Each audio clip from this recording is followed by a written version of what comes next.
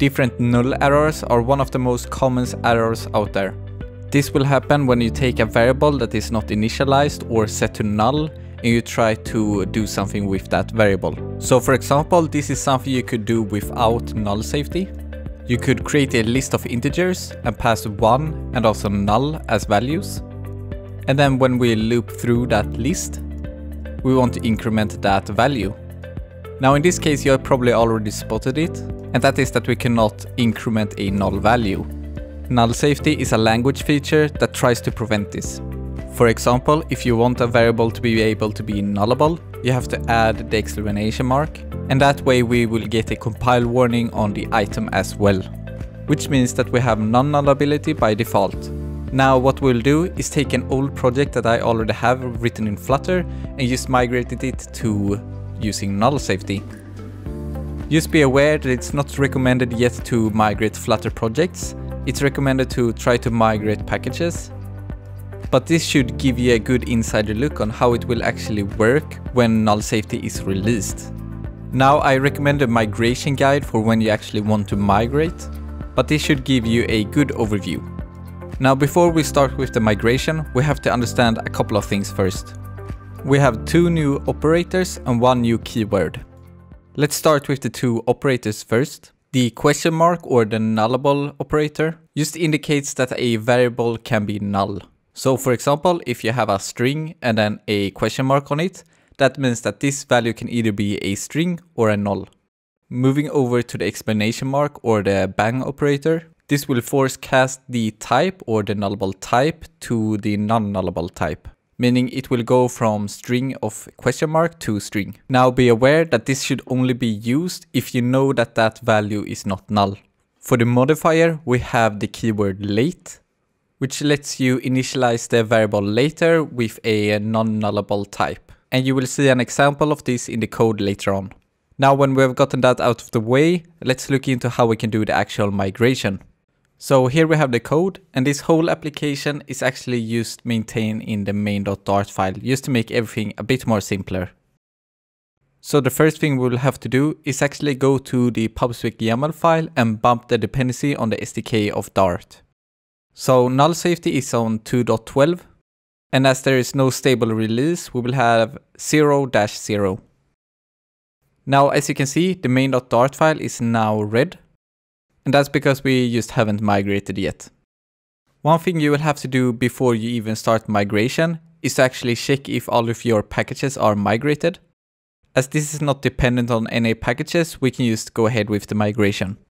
So these are the kind of errors that you will see. So here you will see a couple of common cases, such as the key, and then also the parameters that we pass to this widget. We also have a case of the animation controller. And if we scroll down, we can also see that we have a problem with the navigator. So now we want to go ahead with the actual migration, and we have 2 options. Either we do it manually or we do it with the migration tool. So to fire up the migration tool, you will write dart migrate, and it will look through and analyze the project to give you a URL back. Now for me, I actually get a warning or an error saying that I have to lower the SDK constraints, so we will do just that.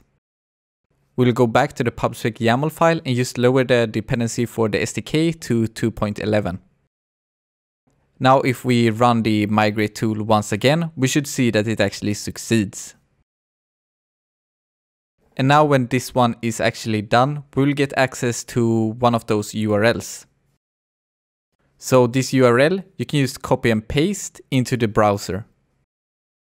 As the migration tool is not really responsive, I couldn't zoom more than this. But here you can see our different files. We have the main.dart and as well as the widget test file. Now where you see all of these empty spaces, it just means that this doesn't need to have a nullable value. So it will just leave it as is. So if we scroll down a bit, we can see that we have our homepage. And now we can already see that it has added a exclamation mark at the key. And this is actually correct because we don't always want to be able to pass a key. It's actually an optional parameter. So as that one is good, we will go ahead and navigate down. And we can see right away that our title as well as our on pressed has added these exclamation marks. So in a lot of cases, the migration tool will do a great job, but this is a case where we don't actually want them to be nullable. The reason for this is because if we scroll up, we can see that we always pass a title as well as the method called update title. So there is no real benefit of having these nullables. So we will actually go ahead and make these non-nullables later on.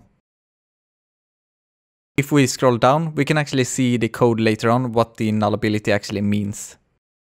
Because as this title is nullable, we can see that it has added a exclamation mark, meaning that it will actually crash if we do not pass a correct title. And that is actually not what we want. So now just to show how we can actually migrate this to be non-nullable, we can add this exclamation mark hint. This will mark it for the migration tool that this will be a non-nullable value. So if we press the button rerun from sources, we can see that it adds a red line here, as well as a keyword called required.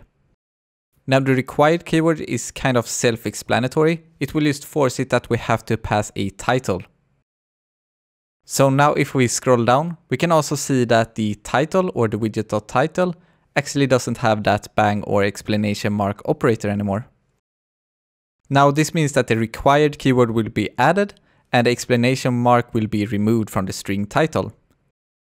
We're going to go ahead and do the same with the void callback, as we don't want that to be nullable as well. Now we have made this both non-nullable, meaning that when we apply the migration tool, we will have these required keywords as well as no exclamation marks on the title and on pressed. We will see later on how this works. Now, depending on how big changes you actually do, you may want to do different commits just to save some work. Moving on, here we can see that we have a late keyword. And this late keyword actually says to the compiler that this animation controller will be assigned later on, and we are sure of it. And as it actually is, because if we check in the init state, we take that animation controller and assign it to a new animation controller. Now this change is fine, because we don't actually want this animation controller to be nullable. Now if we scroll down, we actually have one more thing to cover. And it has added a bang operator or the exclamation mark, because the navigator state is actually nullable. So just to see this, if we click the .off, we can see in the Flutter SDK that they have made the navigator state to nullable. Now navigating back, this is a case where I don't want to give specifics on how you should do it because this could be changed later on. But as of now, we are sure that we have a navigator as that comes with the material app. So in this case, we will just keep the bang operator. So now when we are done with the migration, we can just hit the apply migration tool and we are done with the migration. Now navigating back to the actual code, we can see that all of these changes are actually applied. These values are now non-nullable and we have the required keyword. And then if we go back to the My homepage and we try to pass null in the title, we can see that that actually gives a compile warning. We can also see that we have the late keyword for the animation controller. And if we remove that late keyword, we can see that it doesn't know that it will be initializing later on. So of course we keep that instead of making that value actually nullable. Now scrolling down to the actual build method where we had a couple of other errors. We can see that the title doesn't have any error, as well as we have the bang operator on the navigator now. And that's actually all we have to do to migrate this Flutter application. So as you can see, when we actually migrated this to a null safe Flutter application, we actually spotted some cases where we could have errors, and we got compiler warnings and fixed that.